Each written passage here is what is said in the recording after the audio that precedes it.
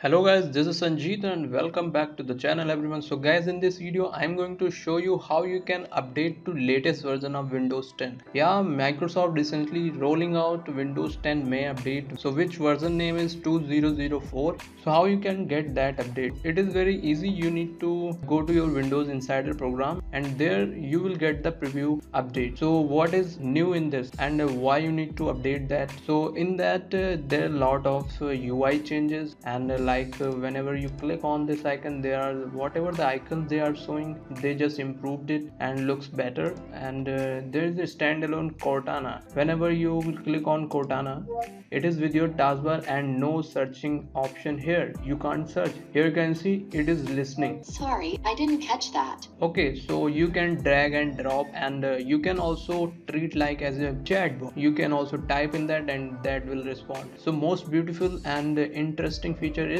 whenever you click on any image and select that, and that part of image also you can search. By imaging you can search on web. So this is a very cool feature of that. And there is so many internal things are improving, like kernel problem and security related. All the things are just improved in that version. And update problem, so there are so many people facing the Windows update failed problem, so that problem is also solved. So I'm not going to explain all the features here, I'm just going to tell you how you can get that update. So just press here and go to settings, go to update and security.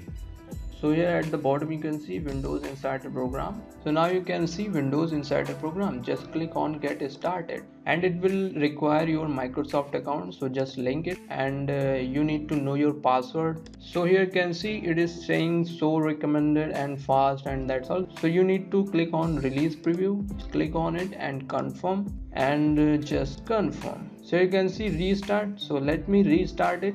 So now we have restarted our system and go to settings and go to update and security.